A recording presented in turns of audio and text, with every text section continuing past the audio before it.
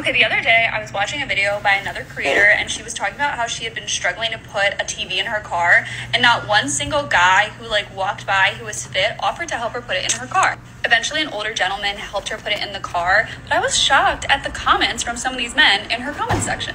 These guys were like, oh, well, we're scared of being labeled as creepy because every time a guy talks to a girl, we're gonna be labeled as creepy. This argument made me so mad for so many different reasons. There's this undertone of blaming women for why men are not gentlemen anymore. I feel like they're just exposing themselves for being creepy because no woman, if you come up, politely offer to help, put it in her car, say, have a nice day, walk away, is gonna be like, oh, that guy was so creepy for helping me.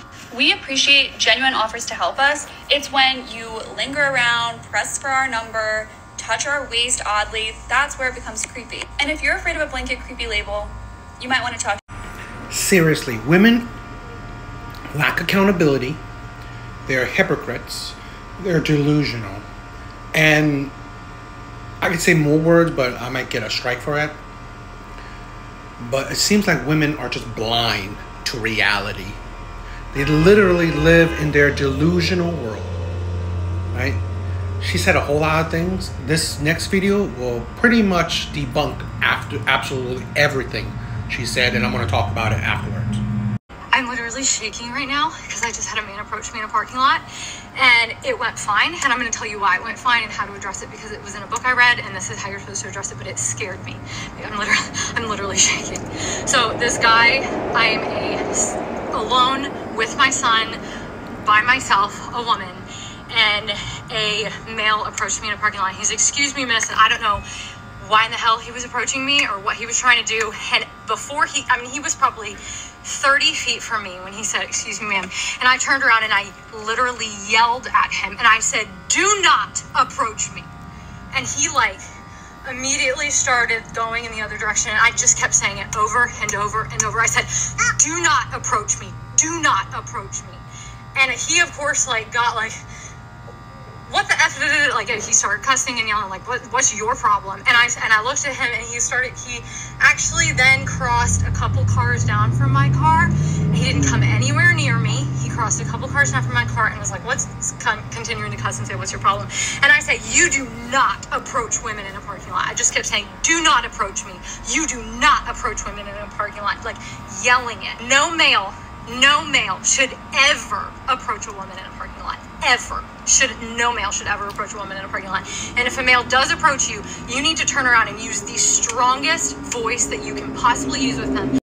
Could you not hear the hypocrisy of women? Women are not even on the same page with each other. Okay? That man only said, excuse me. He wasn't staring at her. He wasn't he didn't even ask for a number or anything. He said, excuse me. And then she pretty much just absolutely went berserk on him. And he walked away. So this is the thing that women don't understand. Right? And let's even give an example of the dating scene, right? If men keep getting rejected, there will come a point when men will feel like, fine, I'm not even going to try. I'm not going to even try. So just like that, if a man even being nice to a woman, even trying to be polite, try to be a gentleman, and then he gets these kind of reactions, right? I've seen videos of men opening door for women and women not even going through that door, opening another door to go through that one. So this is the price of women right here. The price of being women, and nowadays, you did it. Women have done the bad apples, in a sense, have basically make men do what they turn men into what they are. This is the result of feminism, right? You think you're strong, independent. How many times you hear this, right? You hear this over and over again. You don't need no man. You're strong, independent. Oh, that's the result that you're getting. Now men will see you as strong, independent. Women have killed. You gotta listen. Women have killed chivalry. Period. Okay? Women have killed the gentleman. The first one where the old man helped, because he's not dealing with women anymore. He's not dealing with women's BS. So yeah, he may be a gentleman, right? Because of old school stuff. But essentially,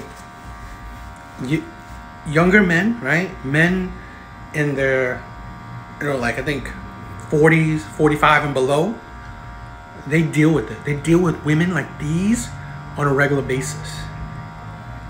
Women will never see the consequences of their actions, or never perceive, right? Perceive the consequences of their actions. They don't realize that, okay, maybe men are acting a certain way because of how women act. This is the thing where women don't understand the power they have. They really don't. Women think that it's so weak, but true power that women have is how they affect men.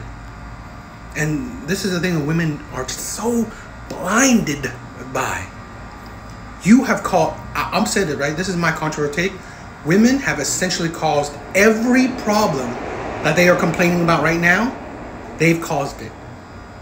Everything. You can name your problem. I can pretty much turn it back, bring it back to the source as women, or the root of that problem. So it's just ridiculous that women are so blinded to reality that they have created themselves.